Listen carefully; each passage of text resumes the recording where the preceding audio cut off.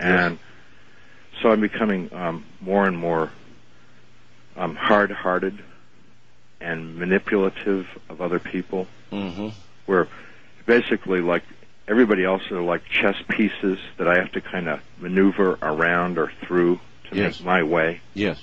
But I'm not interested in their feelings. You know, I'm not interested in them as people. They're just things that you have to deal with all the time. You know, and some of them are pleasurable things to deal with, and some of them are very disagreeable. And so I just try and adopt this persona of being the biggest, baddest bear in the woods. You know, that way I will get my way. You know, being kind of like a little mini tyrant in my little world.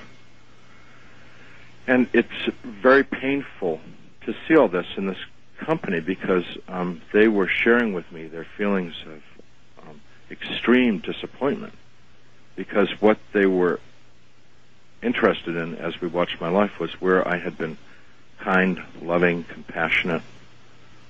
One of the scenes that... So you felt their disappointment, not judgment, or were you feeling judgment, or were you judging yourself? More of me judging myself because they were sharing with me that I was completely failing what I had been created for and what they had expected of me. Well, that doesn't sound so good.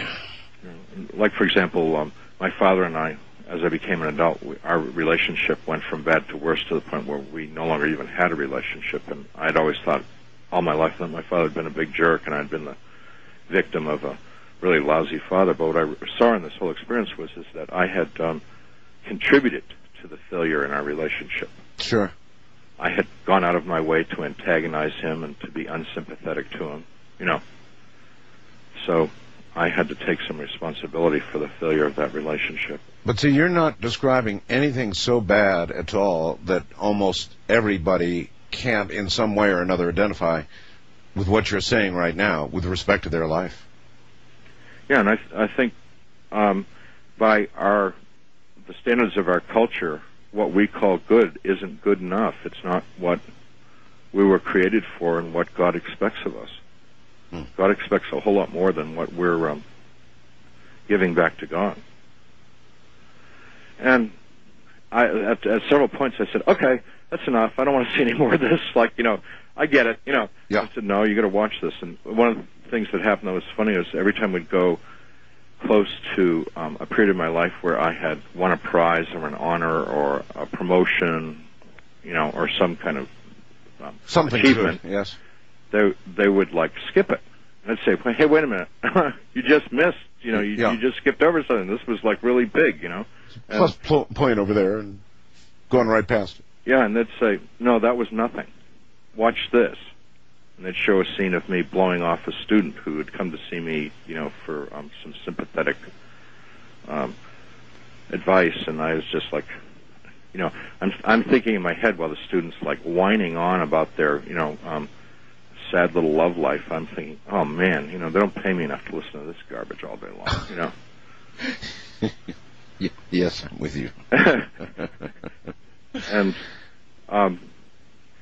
what they had hoped I would have done was to have cared about that person, you know, given them a little time and attention. Not that my job wasn't to fix them, but to simply, you know, be there for them, to care about them, be compassionate. So it was my life review as it progressed was increasingly a disaster, and I'm like really embarrassed and ashamed. And the only good part of it was that I knew that the company that I was in, Jesus and the angels, were that they loved me in spite of the fact that they knew everything about me. They knew all my dirty little secrets and all of the rotten things I'd done in the world, and they still loved me. Although I can really say that they hated things that I did, they still loved me as a person. Just as I love my kids, no matter what they do, you know, even if they make me really angry or displeased with them, I still love them.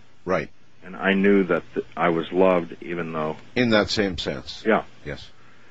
So when it was over, I was like, really relieved. And it's like, boy, I never want to do that again. Whatever you do, don't show me my life. I'm not looking forward to it myself. Yeah. I mean, there are things that I know that I'm not going to want to review. Yeah. And they said, "Do you have any questions?" And I went like, "Questions?" Any I questions? said, I got about 1 million questions. And they said, "Go ahead, ask anything you want." So I had the most wonderful experience of asking questions, and they would answer everything I asked, and they were very kind teachers, because the things that I asked, they would try and explain it in a way that I could understand. And of course, the audience is obviously going to want to know what you did ask and what kind of responses you got. Anything that we should know? Well, I mean, there's such a range of things I could just, go on for days about this, but I could give you a sample of some. Please do, yes. In terms of, like a personal question, I said, why did God make me a person who was never satisfied with, like, what I was told? I was always, like, trying to find out more and more and more, Good question. Why did God make me a person who just wondered about everything all the time and was never seemed to be able to just accept things like other people could just accept it? I couldn't accept it. Right. Really good question. And they said that was a really special gift from God. The only problem was that I had misused the gift, because the purpose of having that kind of a mind was to be able to discover the truth. And they said whenever I found the truth, I would just like, well, that's not it, and I'd keep going.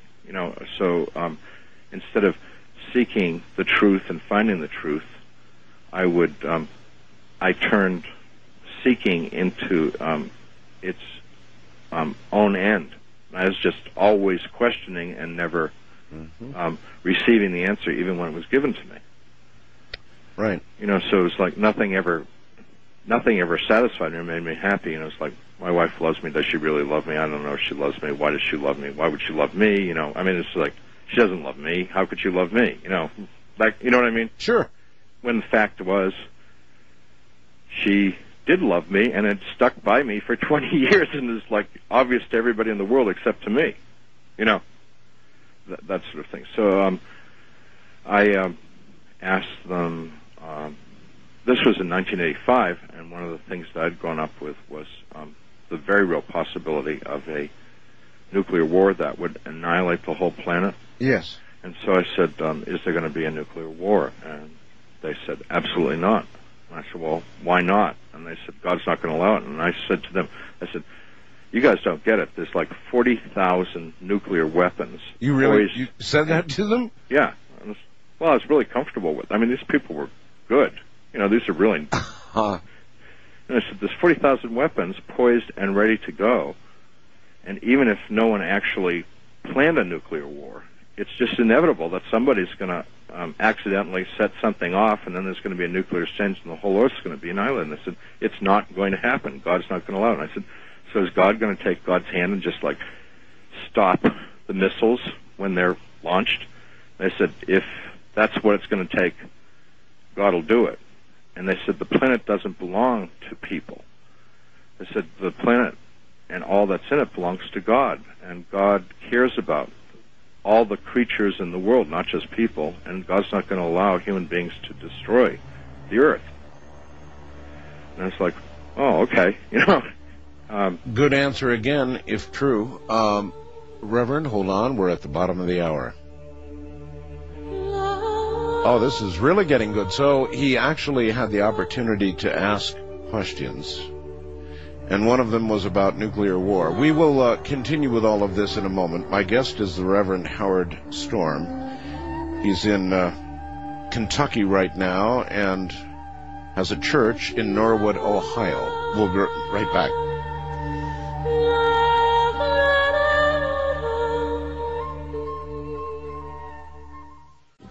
This is Coast to Coast AM with Art Bell on the Premier Radio Networks. Really interesting watching the reactions on the Fast Blast to the Reverend Storm. There's every range you can imagine, from thank you to I've always wondered, to it worries me, to boy am I angry, this is just a religious advertisement, to you name it, the entire range of spectrum of reaction you might get to a story like this. And I've never had one told on the air like this. No story like this, certainly. And so it's kind of interesting to observe the reaction out there. It ranges from joy to, I guess, just passionate interest to anger. He's written a book called My Descent into Death and the Message of Love Which Brought Me Back. And I just went myself to Amazon.com, and it received a 5-star review. You know, they take an average of all the customer reviews who have read the book, and it's got a full